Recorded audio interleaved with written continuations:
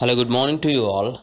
Today in this video we'll see how we can log out or sign out from the Paytm application. So if you're using Paytm account with one number, if you want to sign out this account and re-log in into another account, first you need to sign out. So open the Paytm app here.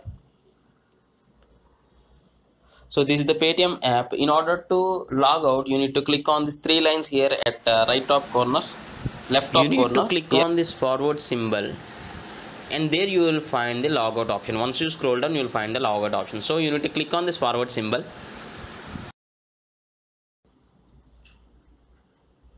Okay, once you're here, you need to scroll down to the bottom of this options.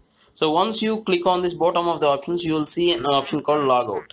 So just by clicking on that, your accounts get logged out. See here, my account is already logged out, and I can click on it and I can re-log in for the new account with the new phone number or whatever your choice may be. I hope you like this, and thanks for watching. Have a nice day.